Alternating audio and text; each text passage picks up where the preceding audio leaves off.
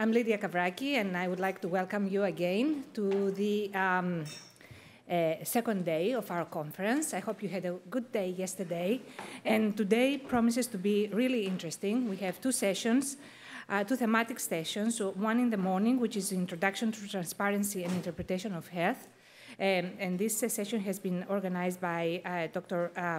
Ben Hu. I will make an introduction very shortly. And in the afternoon, we have several also invited talks in the morning. And in the afternoon, we have a session, a thematic session on adaptive health, organized by Professor Akane Sano. Let's get started. I will introduce Professor Hu now. And he is the director of RISE's Data to Knowledge Lab, and also an associate professor at Rice University in the Department of Computer Science. With his students and collaborators, he strives to develop automated and interpretable data mining and machine learning algorithms with theoretical properties to better discover actionable patterns from large-scale network, dynamic, and sparse data.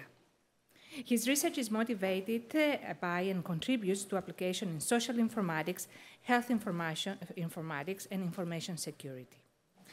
This morning, he will be introducing our first track, Transparency and Interpretation of Health. And he's also going to give the keynote talk because, unfortunately, our keynote speaker, Fei Wang from Cornell University, got COVID and he was not able to travel here. His keynote presentation is titled Towards Effective Interpretation of Deep Neural Networks, Algorithms, and Applications.